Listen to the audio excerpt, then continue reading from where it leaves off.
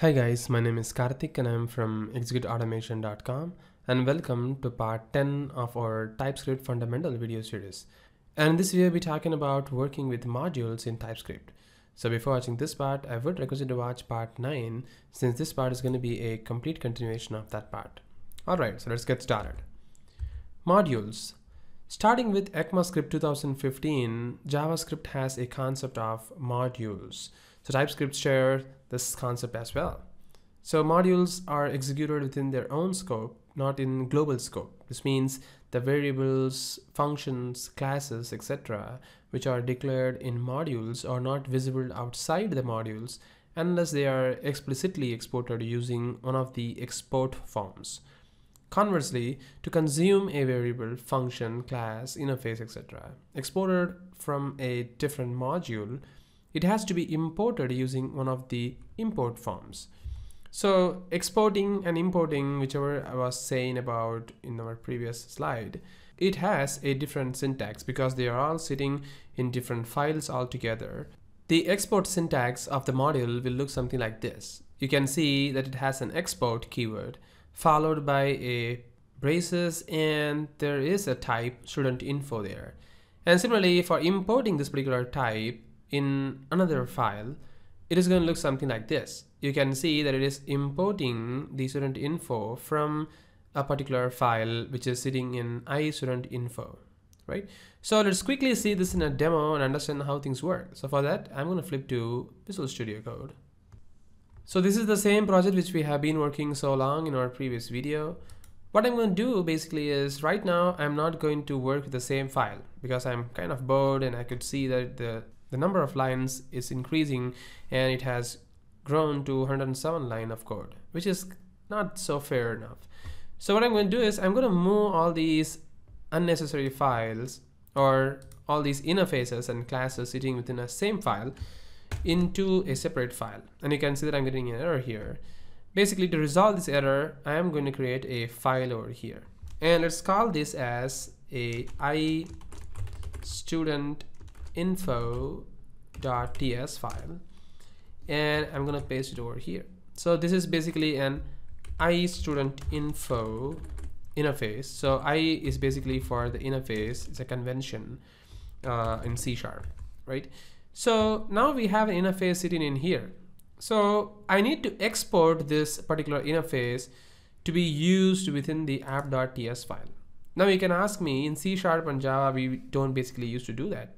How and why are we doing in TypeScript? Consider this. This is a scripting language. This is going to be like an interpreted language. It is not a compiled language. So every lines of code will be executed or interpreted line by line here. So now since you are putting a type student info or iStudentInfo in a different file altogether, it is something which should be known to the interpreter that this particular file is also a dependent file for this particular app.ts file. But we are not saying anywhere explicitly here.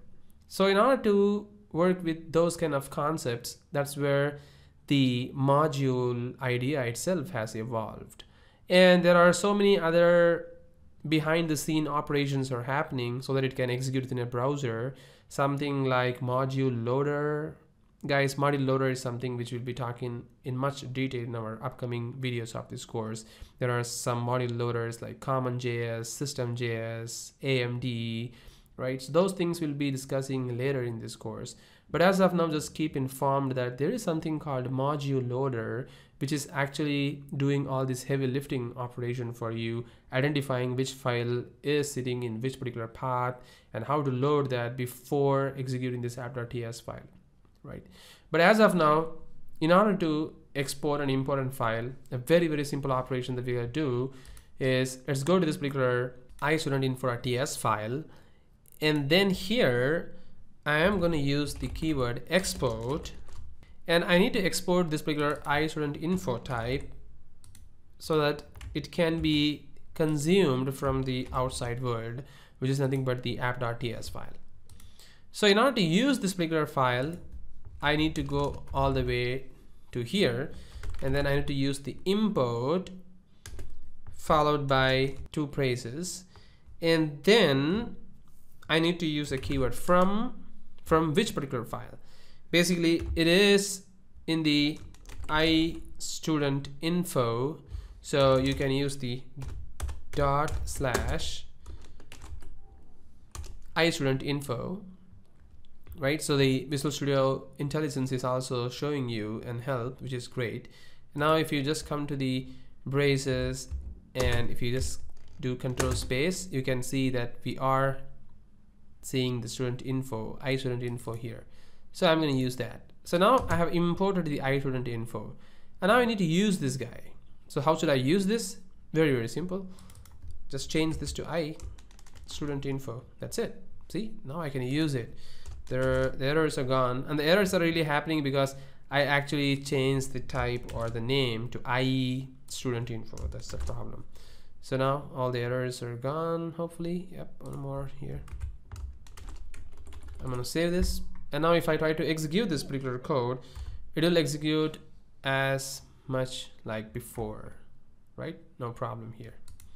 So this is how you can separate the files into different locations right now. Like there is a separate files altogether.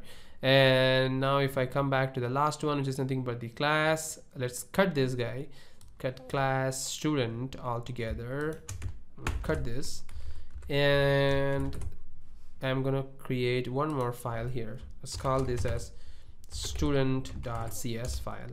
Oops, TS file. See, now I'm suddenly writing a C# code here. So let me do an F2 TS file, and I'm gonna paste it over here and save it, and I'm gonna export this guy pretty much same like how I did for the interface. So student, it's students actually, and the compiler is telling me it's not student. And then if I come back here to the app.ts file, I can do one more import for, and then you can use the snippet here, /student, and it is actually students, right? You can save this, and you can see that the error is actually gone for the student, right? And now if I run this code, it'll happily execute this code, no problem, right? And now this is the best time for us, I guess, because this JS file and map file are really not going to make any sense because we are keep on using seeing this particular file as redundant file. Now I can just go to the settings and I can turn these commented two lines that I did before in my previous videos. So I'm going to save this, and now we can see that the JS file and the map file is gone completely, and we can only see the TS file. So the clutters are gone, right?